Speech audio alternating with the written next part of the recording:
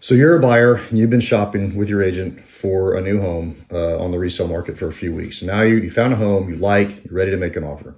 So now the question is, how much do you offer on the house? So what we tell buyers when we're working with buyers is, first, let's try to satisfy two assumptions in the scenario. One, is the market balanced? Okay.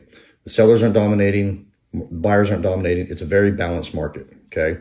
Second is the house priced fairly and accurately? Well, how do you know if it is or not?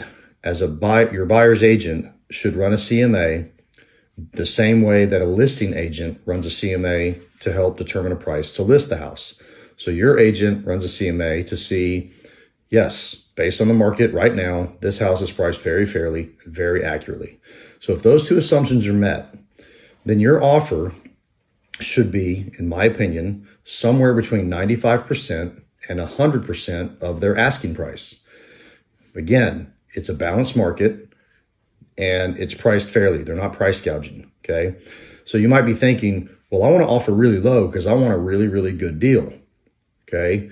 In a balanced market for a house that is priced fairly and accurately, that is a good deal. Asking price is fine. And if you offer asking price, that might leave you a little bit of room to negotiate repairs after you have your inspection done. So hopefully no major issues come up with the inspection, but if they do, you offer full price. Now maybe you have a little bit of wiggle room.